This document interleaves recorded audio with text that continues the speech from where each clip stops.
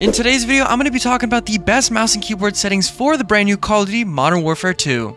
Those of you that are brand new to mouse and keyboard, these are going to be some keybinds that you want to learn on. I have my settings based on two different types of gaming peripherals that you will need. You're going to need a gaming style keyboard and you're going to need a gaming style mouse that has two side buttons on it. And just in case you're wondering, the peripherals that I am using, I have a Ninja Air 58 Final mouse and I have a SteelSeries Apex Pro TKL keyboard. Okay, once you have Call of Duty Modern Warfare 2 pulled up, you're going to want to navigate over to the top right hand of your screen. You're going to want to click on settings and then you're going to want to click on keyboard and mouse. And before we get into the mouse settings, I do want to let you guys know that I am using 400 DPI on my mouse, so that's probably what I'm going to be basing my settings off of. So everything that you see here is based off of 400 DPI, so let's go ahead and look at what my mouse sensitivity is. And the easiest mouse sensitivity to use on this game is going to be 12.0 paired up with that 400 DPI. It's going to be so perfect. You're going to have nice control, you're going to have good flicks. If you have a big mouse pad, this is perfect. If you have a medium-sized mouse pad, this is also perfect. If you have a small mouse pad, sorry, you're shit out of luck.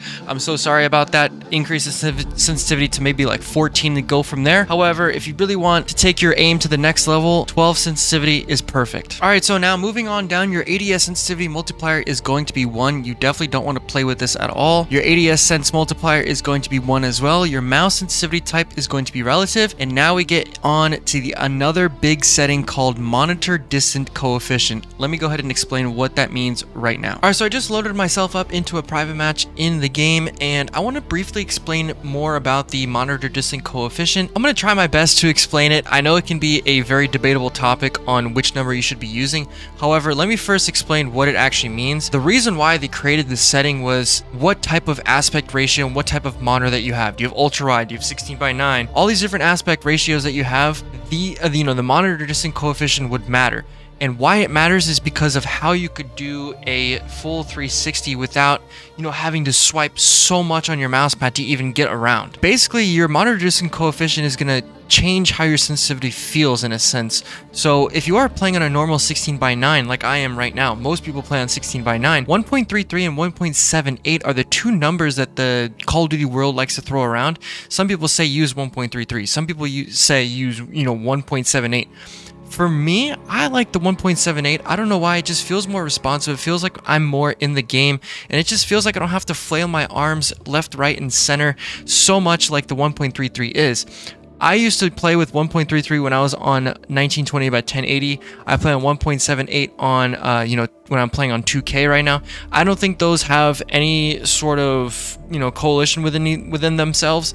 I just know that whenever you're setting your game to 1.78, your sensitivity is going to feel more responsive in the sense that you can flick around and do 360s way better because that setting was typically for a wider monitor. Now, it was technically for a wider monitor, however, some may say it was for, 2560 by 1440. This is why it brings up so much debate in this industry because, it's all about personal preference and what you feel and how, how it makes your game feel. I personally think that I can connect way more shots when I'm using 1.78. It just feels 10 times better. Try it out for yourselves. Let me know in the comment section down below whether you guys like 1.33 or 1.78 better. Once you have my DPI and my sensitivity that I'm showing you guys in this video, you guys should flip between 1.78 and 1.33 monitor coefficients and see which one feels much better for you. The one that I like the most, again, is 1.78. That's what I would recommend you start with. And if that feels way too responsive in a sense, you can drop down to 1.33. You're just gonna have to flip between the two and just, see which one feels better. I get so many, questions in the comments on my other videos. Which one should be better? No, use this 1.33, use 1.78. You have to just try it for yourself, and you're going to have to let me know in the comment section on which one you settle on. Before we get into the gameplay settings, I first want to talk about the field of view settings. As far as the whole definition of field of view, I think that we all know what FOV means at this point.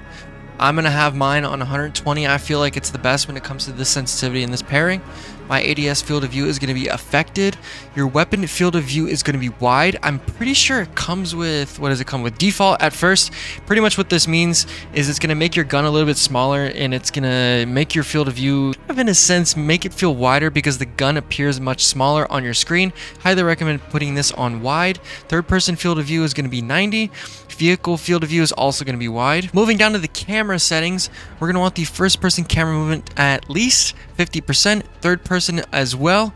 And then the third person ADS transition is going to be first person ADS, and then default spectator camera game perspective.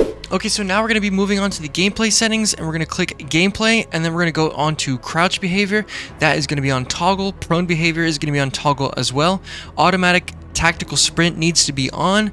Tactical sprint behavior is going to be single tap sprint. Automatic airborne mantle is going to be partial.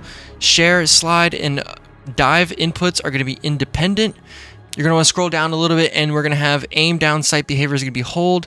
Change the zoom shared input is going to be sprint, tactical sprint, and focus. Equipment behavior is going to be hold. Interact behavior is going to be press. Weapon mount activation is going to be weapon mount toggle. Armor plate behavior, you're going to want to set this to apply all. I think by default it comes with apply one, but you're going to want to put apply all. That way when you're playing Warzone or playing any of these other modes, it's going to apply all of the plates on a single tap of your keyboard. Scroll down into vehicle behaviors. You're going to want the vehicle camera recenter on default. Free look activation is going to be always enabled. Camera initial position is going to be behind the vehicle. Overlays behaviors, more specific overlays, you're going to want to drop this menu down. Backpack behavior is going to be toggle. Backpack mouse cursor on. Scoreboard hold. Scoreboard mouse cursor off. You're going to keep scrolling down. Map cursor is going to be on. Now these last few ones are going to be danger ping behavior. You're going to want double tap. Double tap danger ping delay is going to be moderate. And ping wheel delay is going to be moderate as well. Okay, so now we're done with the gameplay settings. We are going to move on to the main keybinds. So click on the keybinds tab. Alright, so move forward is obviously going to be W. Move backward is S, move left is A, move right is D. My interact key is going to be E. It's right there next to AWSD, so it's very easy to reach. Your jump stand mantle is going to be space. Obviously, your prone is going to be control, and so this will also actuate the dolphin dive. So once you click that, it'll just dolphin dive once you're sprinting, and if you want to go prone, all you have to do is just click it, and it goes directly to prone. So it's also very, very nice. Change stance slide, you're gonna want to leave that on blank. Now your crouch and slide is gonna be Q. I know it's a weird one, but you're gonna have to give it a shot. It's right there next to AWSD. Very easy to reach, very easy to learn on, and it works for all hand sizes. So I'd highly recommend you guys give this a shot. Your sprint tactical sprint focus is going to be shift. Movement advanced keybinds, this one we're going to go in here, and I think I just leave this on all default. So your combat keybinds are going to be fire weapon is going to be left mouse, your aim down is going to be right mouse, reload is going to be R, next weapon is going to be 2.